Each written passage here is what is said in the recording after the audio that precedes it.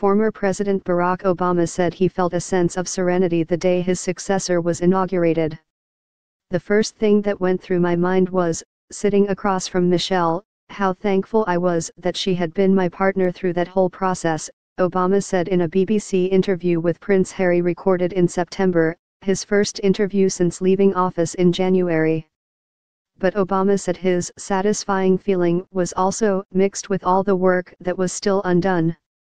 He told Prince Harry that he still harbored concerns about how the country moved forward.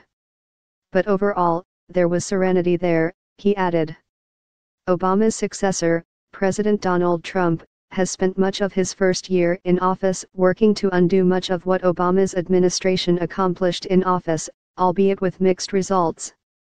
Trump has successfully done away with several Obama-era regulations, moves the current president has argued will ease the regulatory burden on businesses and boost the economy.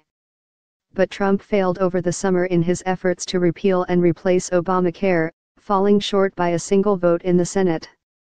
Obama has been mostly quiet since leaving office, steering clear of policy debates with a handful of exceptions, including statements issued in support of his signature legislative achievement, Obamacare, and backing protesters who had gathered to oppose the first iteration of Trump's travel ban. "I still care about making sure that the United States and the world is a place where kids get a decent education," Obama said.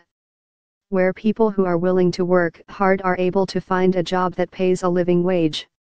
That we're conserving the amazing resources of our planet so that future generations can enjoy the beauty of this place. Like we did."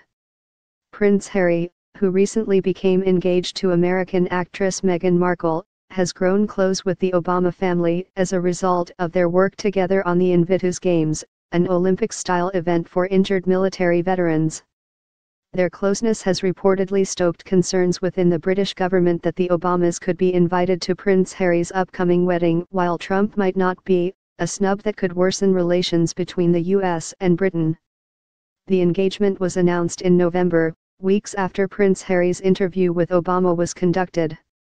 But the subject still came up in an exchange Wednesday between a BBC radio host and the Prince, who said the guest list for his upcoming wedding has yet to be hammered out. "I don't know about that, we haven't even put the invite or the guest list together, who knows if he's going to be invited or not," Prince Harry said. "I wouldn't want to ruin that surprise."